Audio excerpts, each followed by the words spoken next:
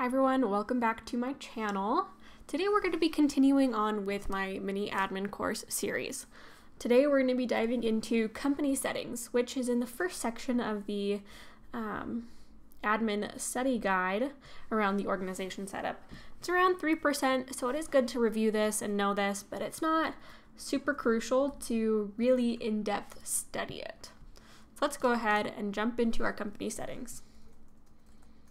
I'm starting off in setup, and in the quick find, I'm typing in company settings, or just company will help bring it up. There are a few different important parts of company settings, and we'll go over those. Let's start in business hours. All right, business hours. This helps your organization restrict processes to when your business is only open. So say you had a service team and they only worked Monday through Friday, 9 to 5. This would restrict any escalation rules from only running during business hours. So they wouldn't run on a Saturday or a Sunday. You can set up your custom business hours to have a name, if it's active or not, which time zone are you in, and then the actual hours. Currently, this is set to 24 hours. You can also set this as the default, but it's just good to have this and know what it is and how to set this up. All right, let's jump into company information. This is all about your company. So you have your name, your primary contact for Salesforce. When your fiscal year starts, your address, you have your currency, your time zone, a lot of really awesome stuff. You can see that this is currently a developer org. You could have professional, you could have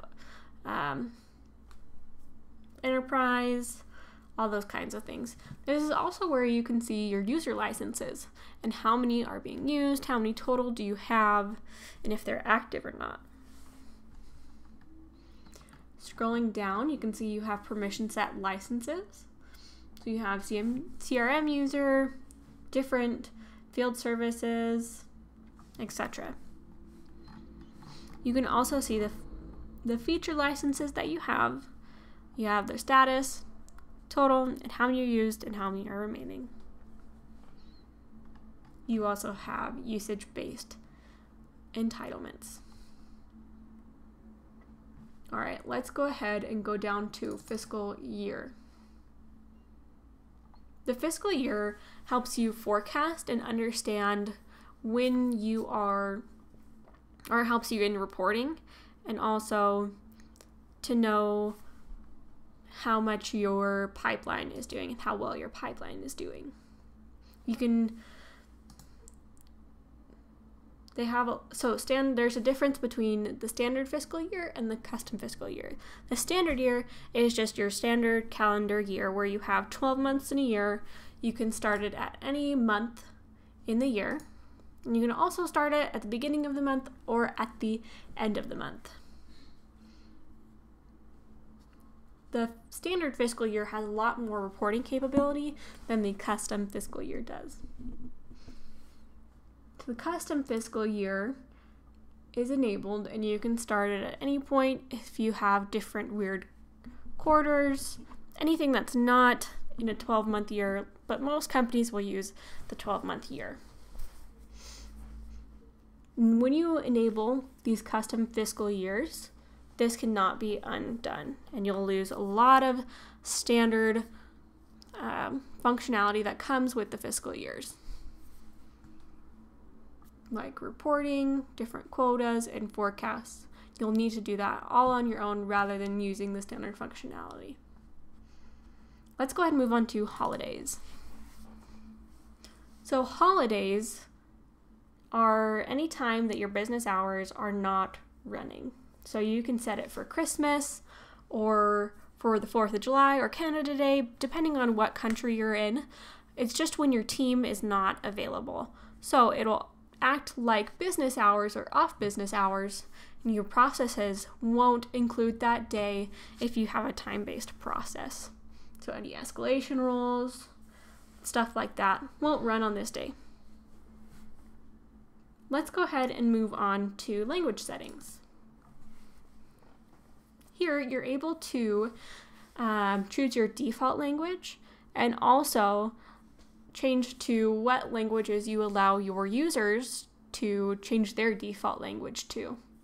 So some users you might have in other countries, like in Japan, or you might have users in a Spanish-speaking country. Most companies will use English, and everything out of the box Salesforce will usually be in English. Something that you do need to be aware of is say you have 2 languages in content, or content articles or knowledge articles.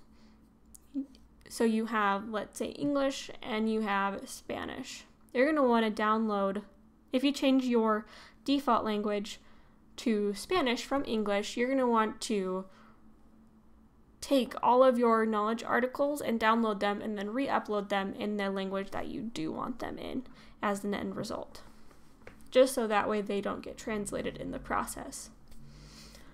If you do decide to change your default language, you will need to translate some of the custom labels that you do have in Salesforce. This can be done through a similar tool to the data import wizard, but for languages. Let's go ahead and go to My Domain. My Domain changes the login of your Salesforce. Up here you can see that I have just a kind of random name up here for my Salesforce org because it is a developer org. What you can do is change this to be the name of your business, and it's highly recommended that you do this. Some of the cool settings that you can use is you can prevent users from logging in on login.salesforce.com, and you can have them log in from your company name or your mydomain.salesforce.com. Or you can have them be able to do both. You can also have authentication configuration that helps you have more security around logging in with your domain. All right, that's it for company settings. Again, this is 3% on the admin exam. I wouldn't spend a whole lot of time around this section, but it's good to review it and have it in the back of your brain. Thank you for joining me. Be sure to like and subscribe. Drop down in the comments if you have any questions regarding this video or other videos you'd like to see, and I will catch you guys in the